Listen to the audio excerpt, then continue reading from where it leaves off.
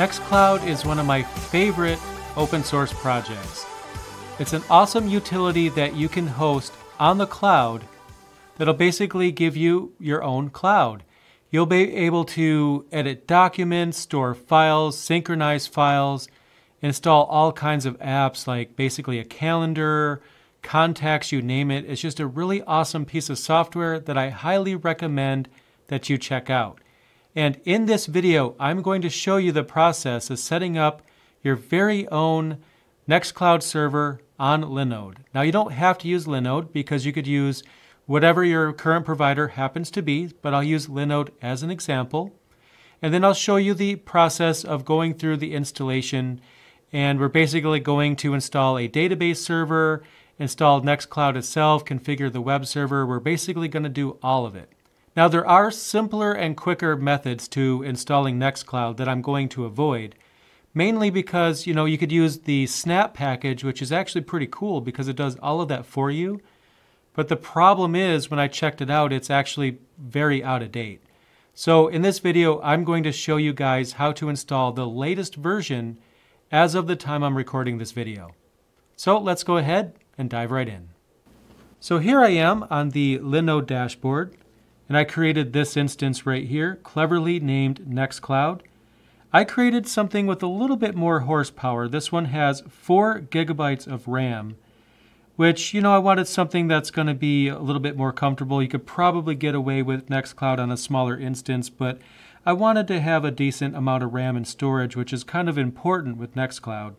So on whatever platform you're going to create your instance, whether it be Linode or VMware, VirtualBox, or whatever your provider happens to be, you just want to make sure that you create it accordingly with the resources that you're going to need. And I'm using Ubuntu 18.04 LTS in this video. So that's basically what you'll need to use to follow along with me. But if you use something else, then you might need to adjust the commands accordingly. Now, if you are using Linode, I've already gone through and created a video that shows you the process of setting up your very own Linode. So if you haven't walked through the process of creating your own Linode instance yet, you can go ahead and check out that video because I'm going to assume that you already have an instance available.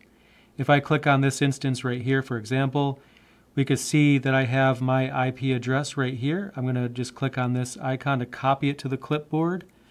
And if you don't already have an instance, again, I have a video that outlines that process, but basically just go to create a Linode.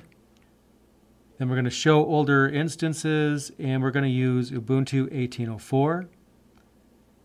Select a region closest to you, so I guess I'll just use Toronto, for example.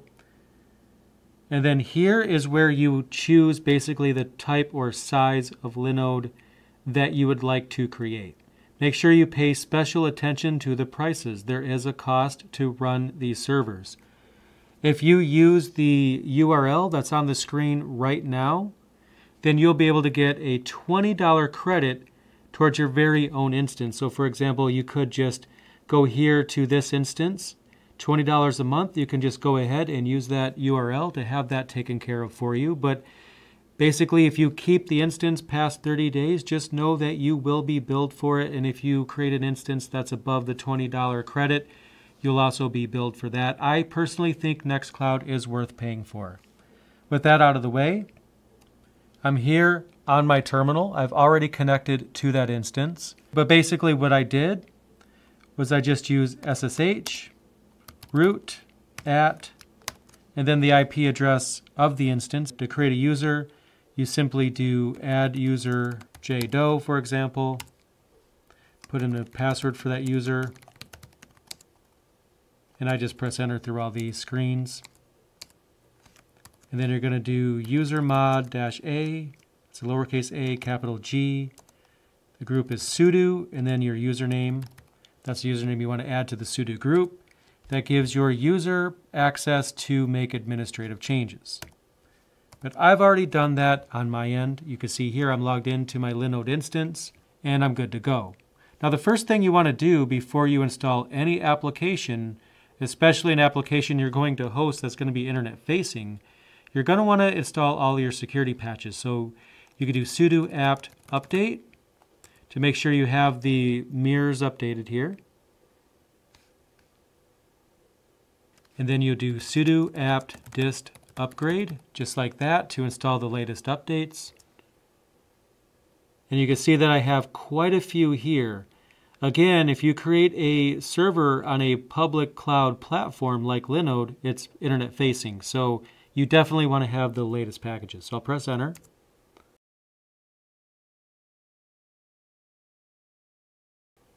If you see a screen like this, you can just left arrow to yes and press enter.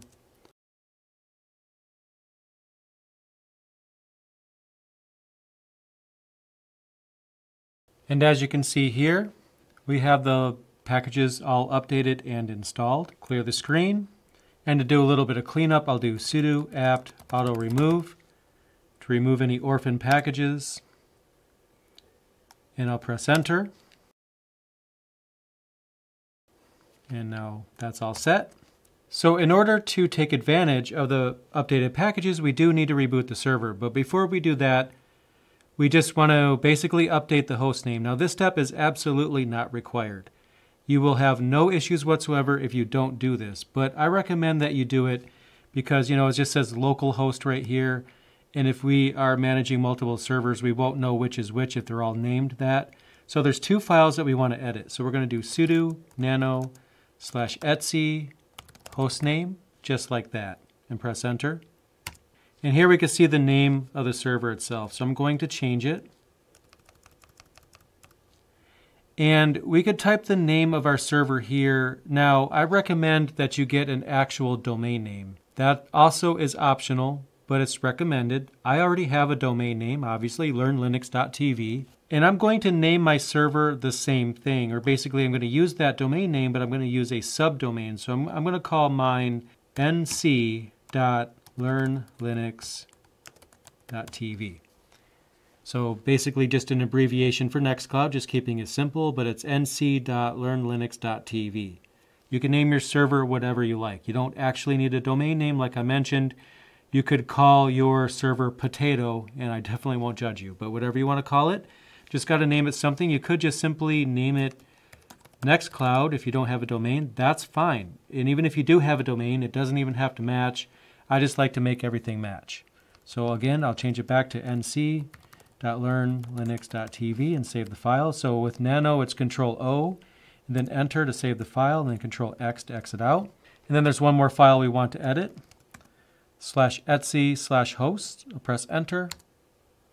And we have localhost here. We want to leave that. We don't want to change it. But we want to press enter underneath it. And we'll do 127.0.1.1. And we're going to do nc.learnlinux.tv. So this extra entry here makes sure that the local host is basically resolvable to localhost itself or the nc.learnlinux.tv. Either one will work fine. Control-O and enter, and then Control-X.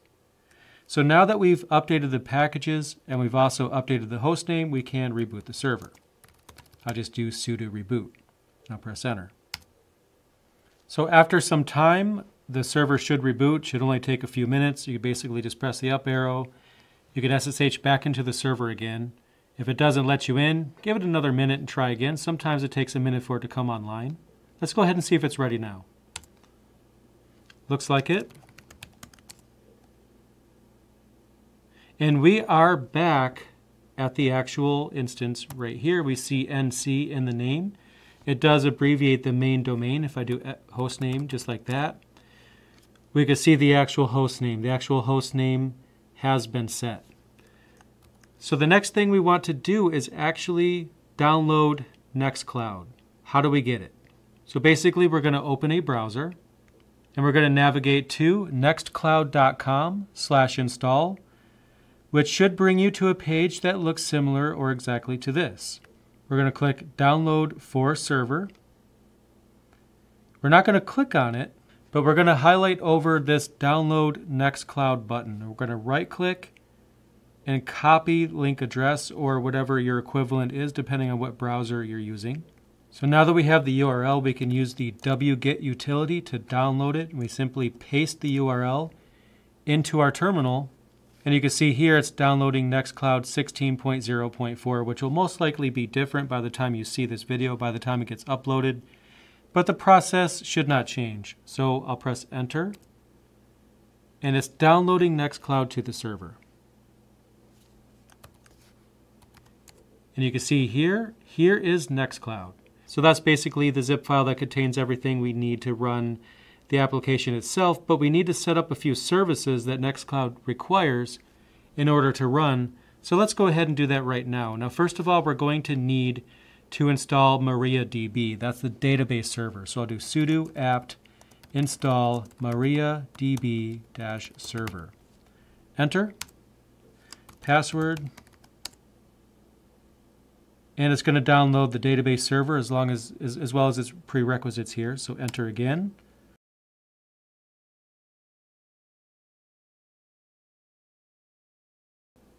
So now the database server is installed. We can check the status. Systemctl status MariaDB. We can see that it is active and running. So next we need to basically set up the security for MariaDB. So we're going to do sudo mysql secure installation. And yeah, I know it's MariaDB, not MySQL, but a lot of the commands are interchangeable. So I'll press enter here.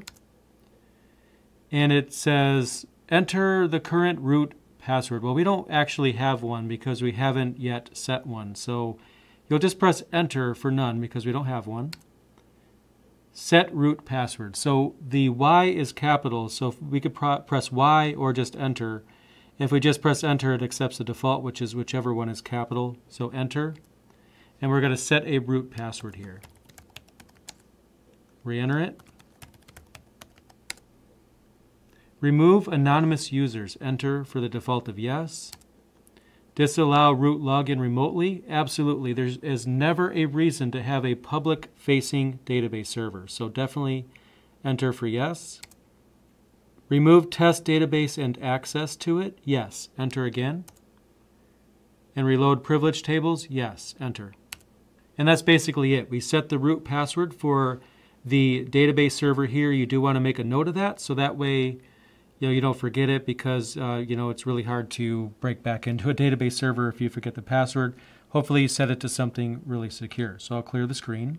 So here at the terminal, we want to connect to the MariaDB shell. So we're going to do sudo MariaDB. That'll just get us right into the database server as root. Press enter. And you can see that our command prompt has changed to MariaDB. So we're able now to set up our database. So to create our database, we're going to use this command, create database Nextcloud, and we're going to end it with a semicolon. Now, create database is in caps. It doesn't need to be. It's just considered proper syntax to put SQL instructions in all caps, but that's not required, but that's what we're going to do here. And then the database name is simply going to be Nextcloud. I'll press enter. And then we could do show databases to ensure that the database itself has been created, and we can see that it has. Clear the screen. So next what we're going to do is create a new user account. And this user account is actually specific to the database. This is the user account that Nextcloud will use to authorize into the database to allow it to make changes. Now I'm going to go ahead and paste the command in because I'm too lazy to type it all out. But I'll walk you through this. Basically, we're going to grant all privileges on Nextcloud.*, which means basically the Nextcloud database and pretty much everything underneath it. We're going to grant those permissions to a user by the name of Nextcloud that's going to be located at localhost, identified by, and then the password, my password. For this, you want to definitely use something more secure than what I'm using. Since this is a test instance, I don't really care because I'm going to be deleting this instance as soon as I'm done recording. But for you, I do recommend that you use a randomly generated password and you put that in the quotes here. Pay special attention to if your password that you're generating has quotes in it, which is going to confuse it. Just keep that in mind. And make sure you keep track of that password though, because we're actually going to need it here in a minute. So press enter. and it basically says query OK, so that means that the Nextcloud user was created and given permission to the entire database. Next, what we're going to do is flush privileges, which is just basically going to synchronize all the user access, which is a good idea since we just created a user. Enter. And after that, we can hold Control and press D to disconnect from the MariaDB shell. So now we have a database server.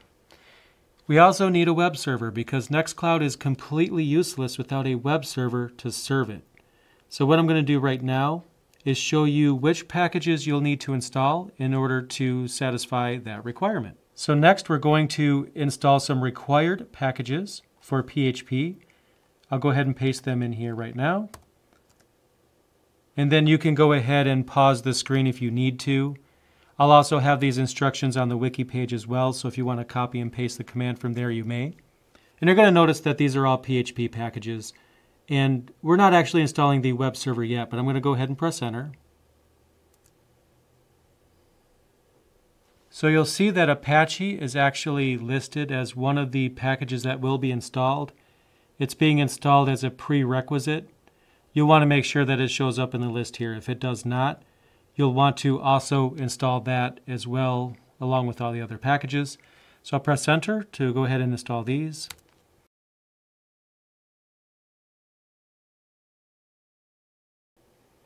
Those packages are installed. So to make sure everything is good, we're going to do systemctl status Apache 2. We see that it is running, shows that right here. We also show that it's enabled. That means that Apache will start when the server reboots. That's important. So we want to make sure that that's the case. If it's not, you could do sudo systemctl enable Apache 2 to make sure that it comes on when the server reboots, and you can also do start Apache 2 to make sure that it starts. We want to do the same thing with MariaDB. It's active running, and it's also enabled. We can also use the same systemctl command, so sudo systemctl start MariaDB or enable. You can change start to enable, same thing there. Just basically want to make sure both of those are running and that they are enabled. Now what I recommend you do at this point is sudo systemctl restart Apache 2. You probably don't need to do that, but we did install Apache 2 along with a lot of these PHP packages. It's always possible that Apache might not have been started with support for PHP. I highly doubt that, but just to be on the safe side, you can go ahead and press Enter and that'll restart that service.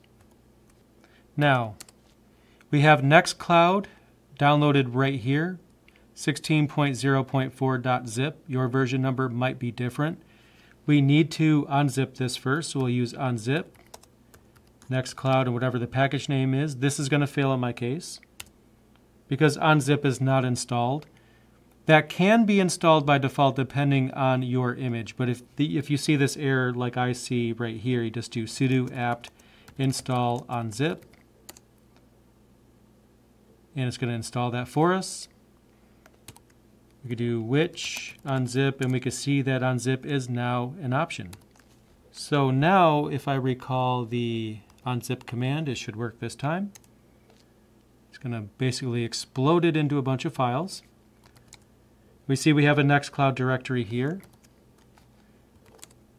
And what we're going to do is rename it. Now this is a little bit different than many other articles and how-tos will have you do it. This is just a personal preference, but I think this makes sense, especially if you plan on hosting other sites on this instance. We're going to move that file and change the name of it. And I always change the directory to be named after the domain. So I'll do nc.learnlinux.tv. We can see we have that directory right here. So now what we're going to do is change the ownership of that directory. So we're going to do sudo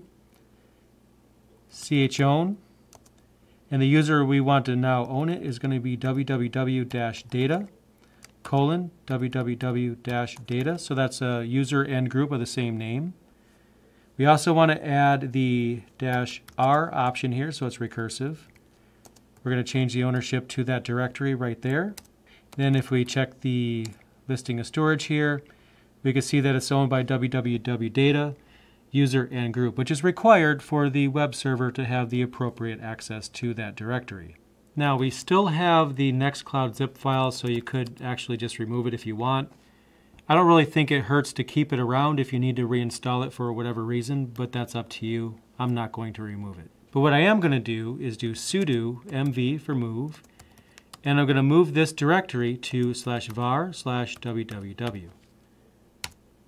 Now if I list the storage of that directory, we can see that we have that directory right there. I'll clear the screen.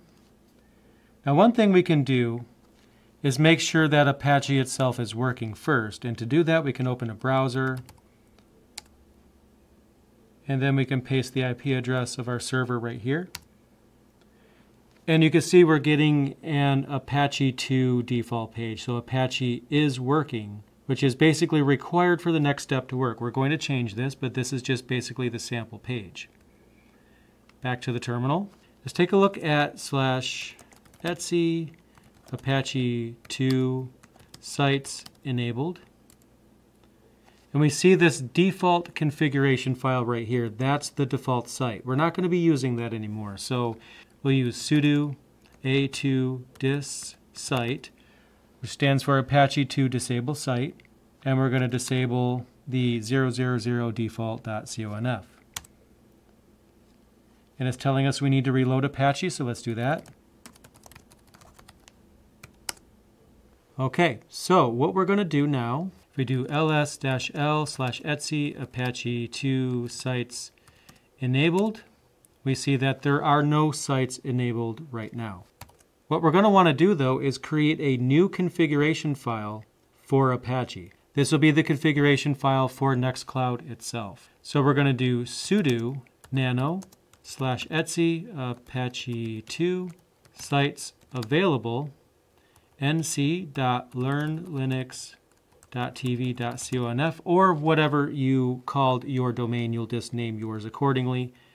But I'll press enter, and this is a blank file. We're creating a brand new configuration file for Apache.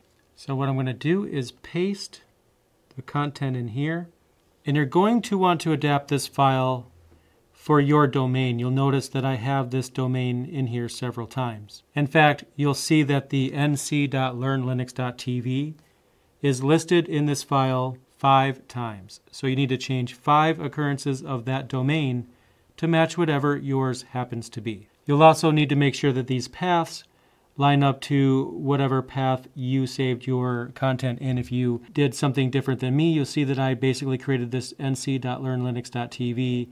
I created it under /var/www, which, a lot of people will go under the HTML directory. I don't do that. I just like to have dedicated folders for each site, especially if I'm going to host multiple sites on one server. But basically take a minute to take a look at this. And again, it's going to be in the Wiki article, which will be linked in the show notes below. If you want to copy this example into your text editor to change it before you paste it. So I'll save it and then exit out. Now we're going to need to restart Apache to take advantage of this new configuration. And we're also going to need to enable this configuration as well. But I'm not going to do that yet. There's one more thing we should do. So here I'm on my account on Hover, which is my DNS provider. So I recommend that you go to the console of whatever your DNS provider happens to be. You don't absolutely need this, but it just makes it that much easier. And what you want to do is add a record, specifically an A record, pointing to the IP address of your instance. So I'll click over here to add an A record.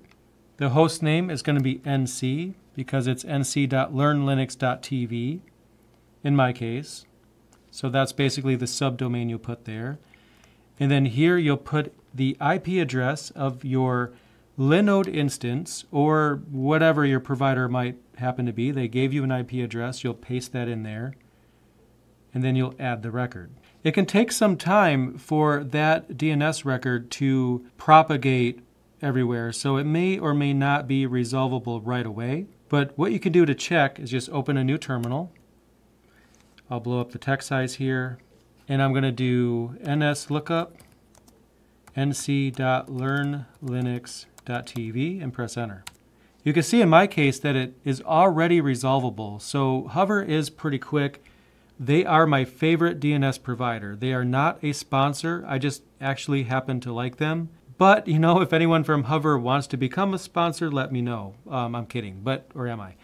Hover is great, seriously. So if you don't have a DNS provider, they are a good one. You could get your domain from them, and then you can go ahead and set up your subdomain as well, all in one place. They don't offer hosting, but that doesn't matter because you can use Linode or another VPS provider to provide the hosting. So you don't actually need them for that, but they are a really good provider for DNS.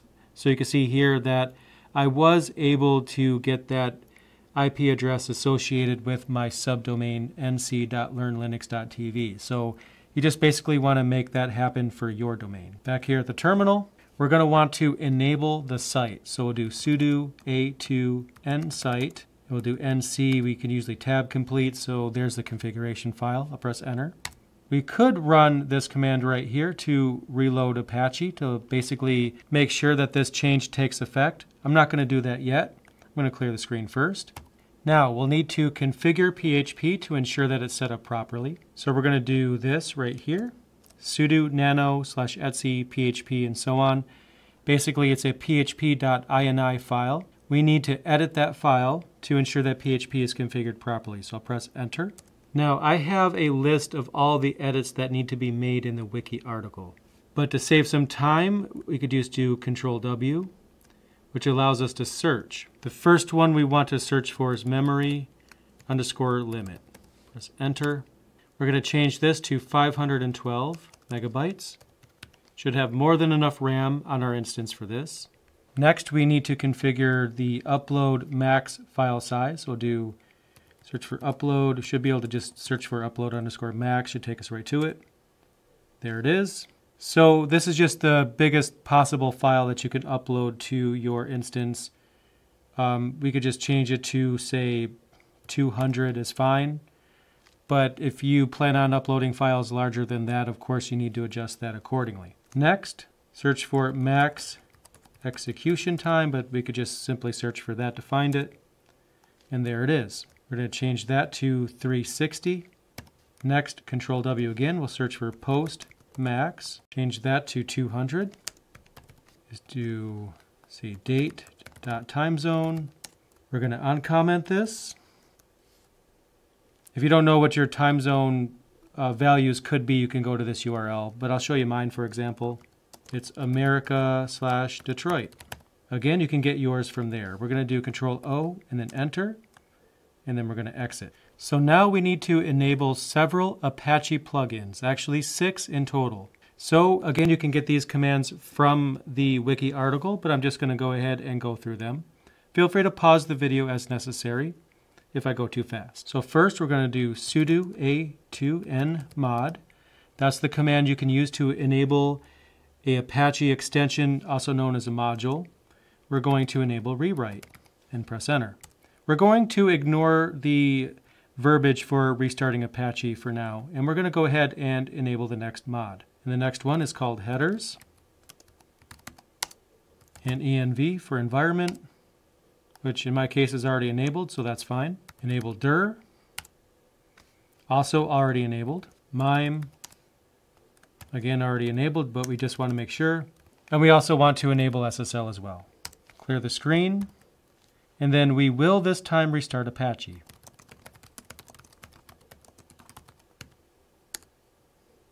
There we go. So now we're going to see if Nextcloud actually works. We're not going to configure it just yet. There's one more thing we have to do, but we do want to see if we are successful so far. So I'll switch to a browser.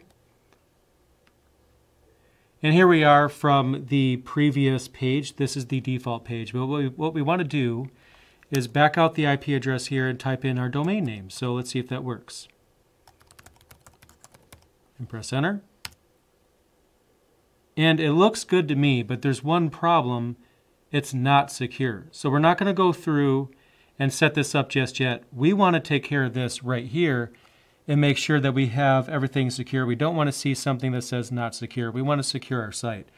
And we're going to use Let's Encrypt to accomplish that. So first of all, we want to install the required packages for certbot, which is what Let's Encrypt uses. Now, certbot is available in the Ubuntu repositories last I checked, but we don't want to install that version. We want to actually install the PPA. So I'll paste in the command to do that, which you see right here. I'll press enter, and it just basically wants me to confirm. Press enter to continue, so I'll do that. All right, so the repository is installed. To confirm that, we'll do ls etc apt sources.list.d. We can see that the certbot list file is there, and if you're curious, I'll show you the contents of that file, which is basically just the URL to that repository. Now, certbot, the package, is available in Ubuntu proper, and the reason why we want this repository to override Ubuntu's version is because this version will be more up to date. That's extremely important. We don't want to fall back on Ubuntu's version. We want it straight from this PPA repository. So next we can install the actual certbot package itself, which is going to be this command right here. Go ahead and pause the screen if you need to, but I'll press enter. Going to be a handful of dependencies here, so we'll go ahead and let all of those install. And there we go. So now we can actually get an SSL certificate for our site. I'll paste in the command to do that, which is this one right here. You'll need to adjust for your domain accordingly.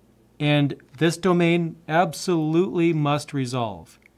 If it doesn't and your DNS hasn't fully propagated, then this will fail. You basically want to make sure all steps up to now have completed successfully. I know mine has, so I'll press enter. It wants me to enter an email address, which I will go ahead and enter in right now.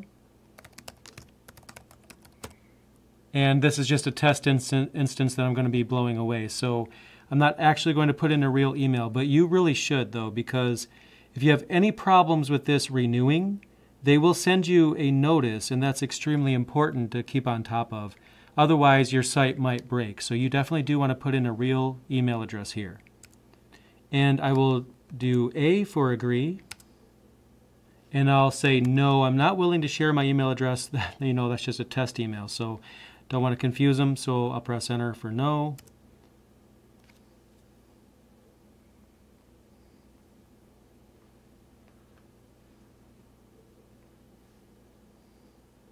So it looks like that was successful, and we need to choose whether or not to redirect non-SSL to SSL. I recommend that you do actually do that. It's option number 2 for redirect. I'll put in number 2 right here and press enter. We should be good to go.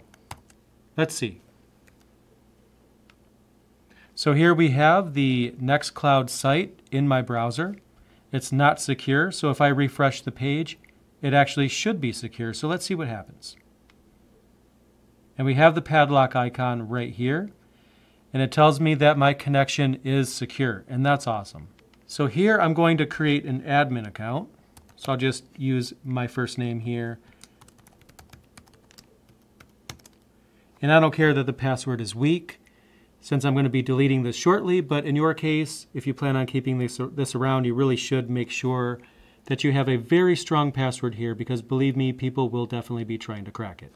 Now we have an option for data folder. It defaults to, go ahead and arrow over here. So underneath the main parent directory, it's defaulting over to data.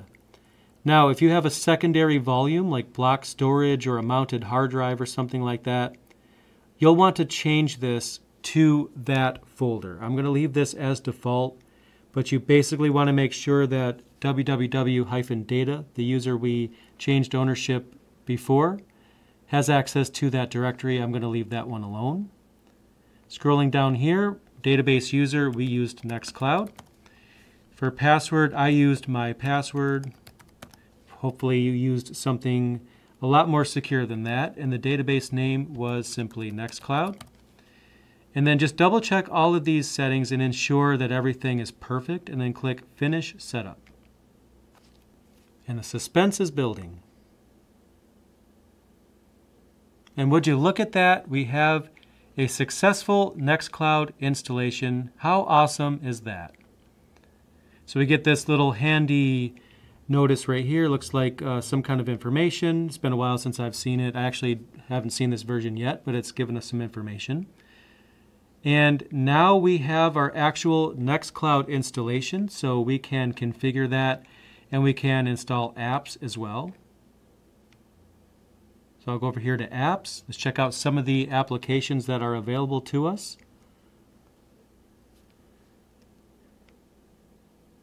So we have a PDF viewer, for example, draw.io integration, which is awesome. I actually do use that site for diagrams, so that's pretty cool.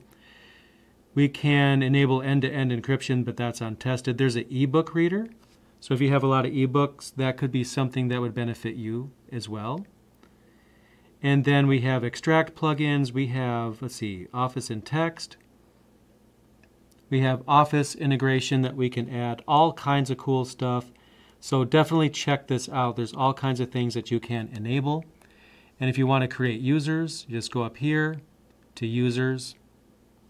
If you want to create a new person here, we just click on new user, JDoe, and I'll just go ahead and put in the user, password,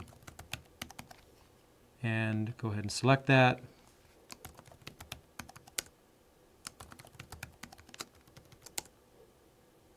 And we successfully created a new user, so we could add friends, family, coworkers, whatever it is you're using this for, you could add your users accordingly. So there you go, guys. That was my walkthrough for installing Nextcloud on Linode or whatever your hosting provider happens to be. Nextcloud is an amazing piece of software. I absolutely love it. I highly recommend that you check it out. You could even sync your phone, calendar, and contacts to it to basically have your open source cloud for a lot of the same purposes that you would use proprietary solutions for. So there you go. I hope that was helpful for you guys. Go ahead and leave some comments down below on what you plan on using your Nextcloud server for. And then I'll go ahead and get started on creating more tutorials for you guys. So stay tuned, and I will have those uploaded very soon. Thanks for checking out my video. I really appreciate it. If you found it useful, click that like button. And if you haven't already done so, make sure you subscribe so you'll see the latest content as soon as it becomes available. If you want to help me out, there's links down below for my Patreon page, as well as links for purchasing my Linux books and also my affiliate store, which has a listing of Linux-compatible hardware that I've actually tested personally. Thanks again for watching, and I'll see you in the next video.